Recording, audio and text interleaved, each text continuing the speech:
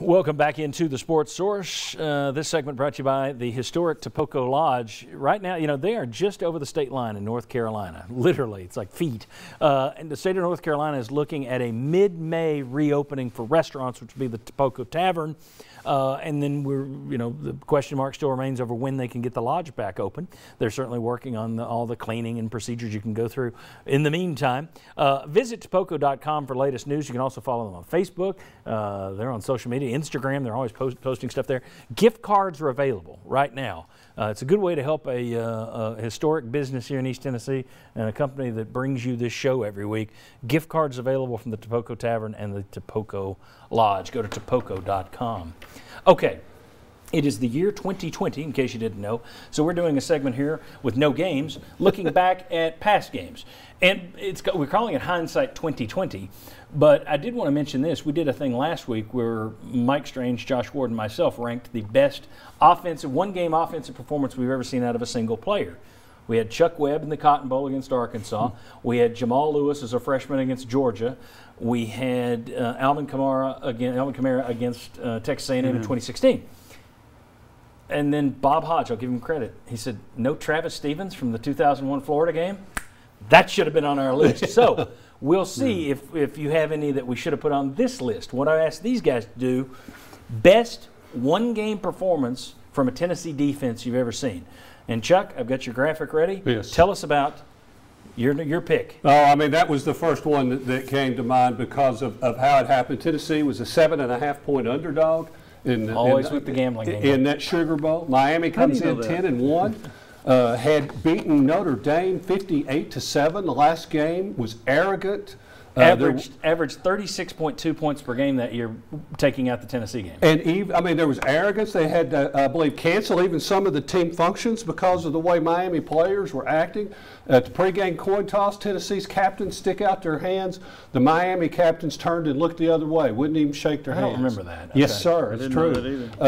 And then Miami goes up 7-0 on the touchdown pass Vinny Testaverde to Michael Irvin. I think Chuck's Hindsight 2020's got a little orange hue to it. I think these are the Chuck. This is how he sees the world. The defensive performance is Tennessee opened in a soft zone defense, which a lot of people played because of the Miami speed. We have to cover 3 different games. Okay, all right. But anyway, Ken Donahue switched to a man-to-man and blitzed them. Tennessee wins 35-7. 77,000 fans, most of them Tennessee Orange, baby. All right. What you saw the players listed on that team: Vinny Testaverde, Brian Blades, Brett Perriman, yes, Michael Irvin. Michael Irvin caught the touchdown 18-yard touchdown pass. So it held them to 7. A team that averaged 36 points. Jimmy Himes, your best defensive performance that you saw came from 1998. Tennessee beating Florida, and that's all I got time for because Chuck took all my time. Thank you, Chuck. That was not the best Florida offense, Spurrier said, but it was a really good offensive team, averaging 33 points, as you can see. Tennessee, as I remember, Florida threw for about 400 yards, but they also had minus yards rushing. Tennessee forced 6 turnovers. And Tennessee was able to beat a really, really good Florida team. One of Al Wilson's signature performances. Yeah, he caused 3 of those 6 turnovers. Yeah. Unbelievable.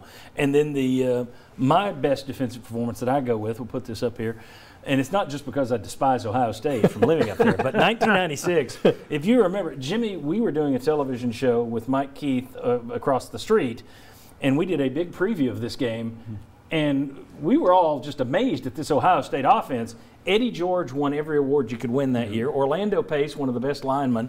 Terry Glenn was the best receiver in the country. Ricky Dudley was a first-round draft pick. Quarterback Bobby Hoying was a third-round draft pick.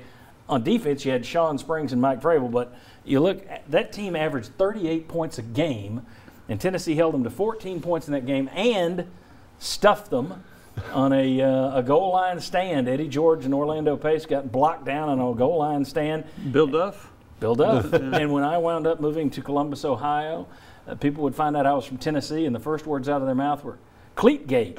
And I was, what? Cleatgate? Get your own cleats. That is a thing up there, man. It has never been forgotten. Down here we all went, oh, some of the guys had longer cleats, so what? Up there, That game was won because Tennessee cheated with their cleats. John Cooper's on that camp too. I've heard him talk about that. Yeah. That Ohio State team and that Miami team that Chuck was talking about, those were two of the most talented teams Tennessee's ever gone against. Yeah. There was an unbelievable array of skill on those teams. Yeah.